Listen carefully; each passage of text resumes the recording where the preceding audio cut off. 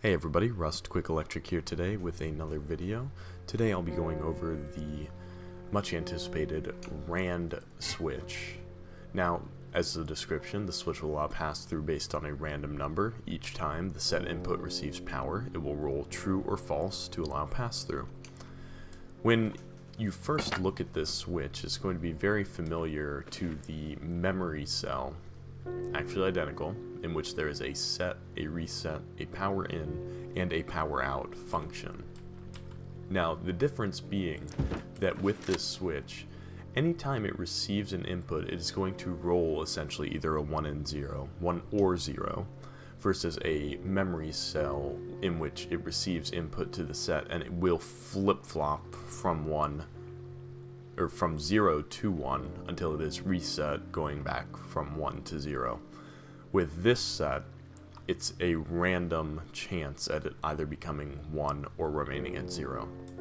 So to demonstrate this, we're going to set up a simple little screen here, screen counter, to the increment counter up, to the power out of the RAND switch, and then we'll set up two switches here. We'll just do one on each side to make it less confusing.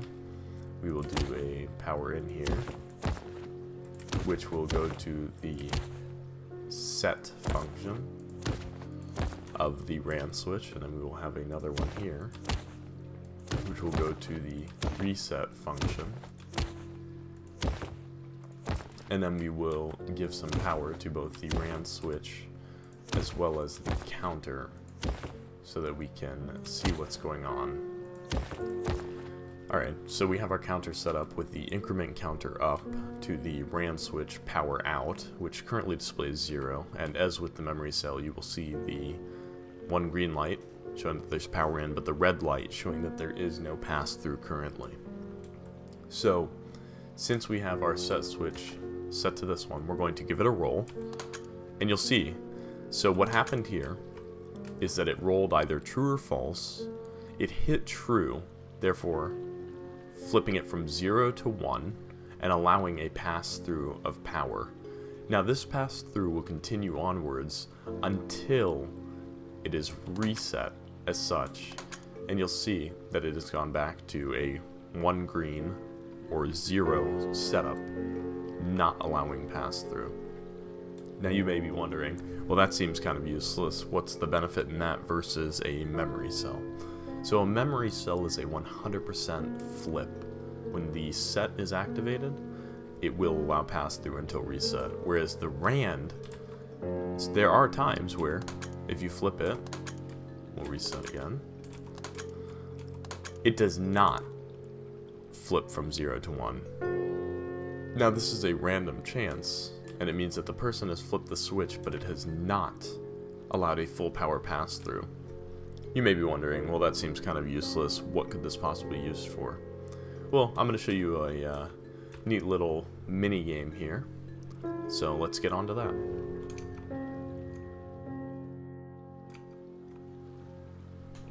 Here we are. What I've created is a Russian roulette based game using the RAND switch, in which a player will approach the building, activate the lever, and be given a short window to enter. There will be code locks on all the doors, but for experimental sake, there's nothing there.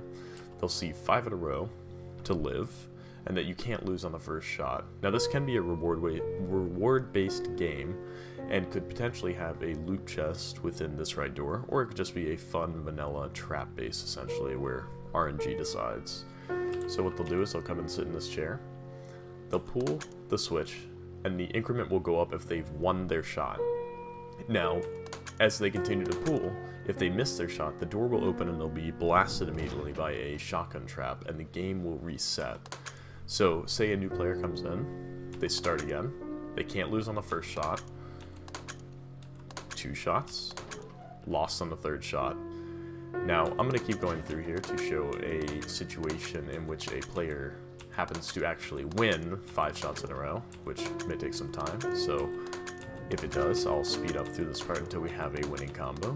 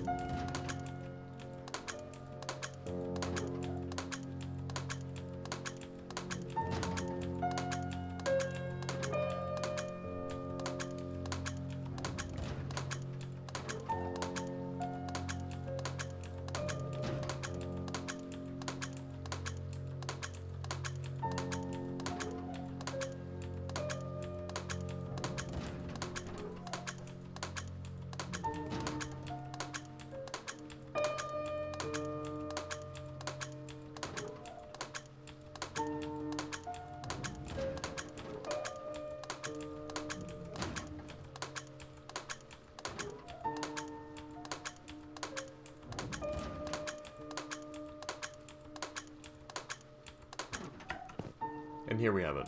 So winning shot, the player had 5. They have time to access the loot as well as exit completely before the doors will shut behind them. And then a new player can begin.